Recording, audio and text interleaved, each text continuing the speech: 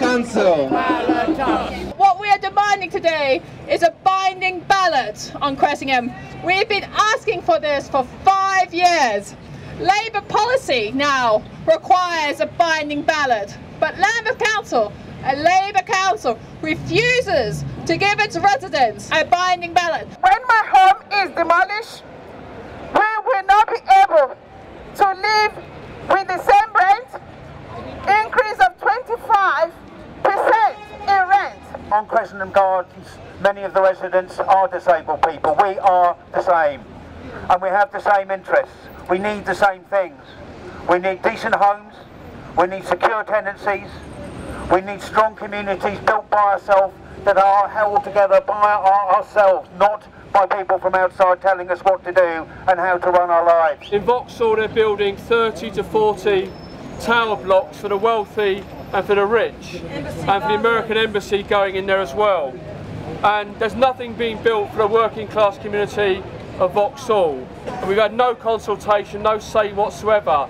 So the demand of Cressingham Garden for a ballot is absolutely critical, not just on Cressingham, but every single working class estate and community in this borough. If you walk up the road there, you'll see the Notting Hill Housing Trust is talking about you could go and get one of their houses, or what do they call it, contemporary apartments, if you earn under 90,000.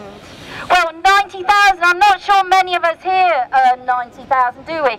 Those are the kind of people the Lambeth Council, which is supposed to be a Labour council, are encouraging. As a single parent, I am proud. With 3 graduates in my household, when they get a job, they cannot afford to move in and live locally. What? They've got to be earning more and more.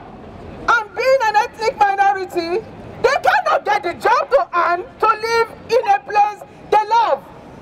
Lambeth said, we are doing it for the ethnic minority.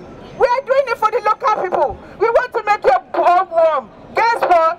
Your home is damp. I've heard all these excuses before.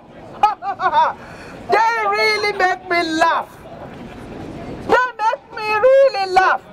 Have you heard something about you all should be grateful? Who is grateful if your home is to be demolished? Who is grateful if you cannot afford to pay your rent? Who is grateful to know that austerity is going on and on? What am I grateful for? I'm grateful being black and living in Lambeth and I'm poor. They have chosen over and over and over and over again to make ideological decisions such as spending more money to close libraries, do shady deals with GLL to put gyms in libraries that nobody wants, that people can't afford to use. So it's not really good enough to say that the government is making them make these cuts because of austerity.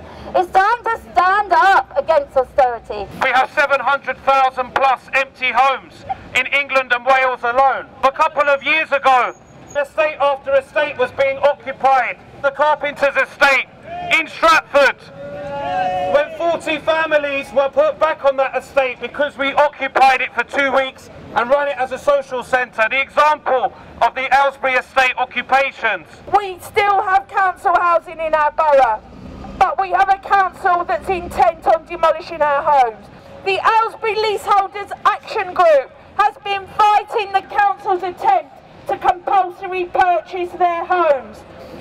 In an extremely unusual move, the inspector of the compulsory purchase order ruled against the council. So the council are coming for a second bite of the cherry.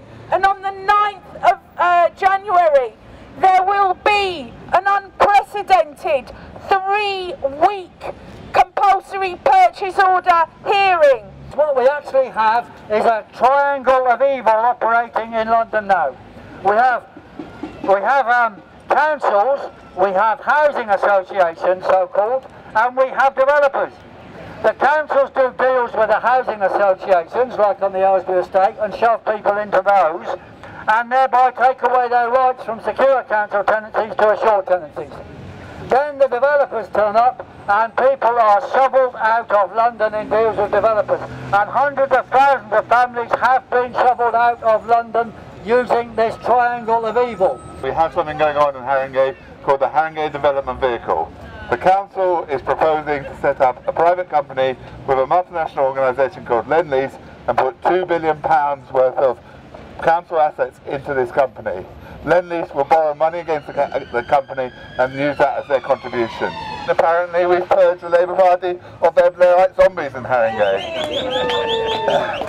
We haven't purged anyone. The people of Haringey have got rid of scumbags who run the council. That's what's happened in Haringey. It's the ordinary people of Haringey have risen up and shown what they think of social cleansing. I think it was Einstein said that if you do the same thing continuously and you expect a different result, it's called insanity. So for all you people out there that went out and voted for Labour and expected to get something different because you had Jeremy Corbyn in control, you crazy. Because down here you have the most anti-Corbyn group of Labourites probably in the country. The idea of getting people together in the next few months to seriously look at standing genuine working class candidates who represent their communities as it challenges people. I've always voted Labour all my life. But please think who you are voting for. You will be voting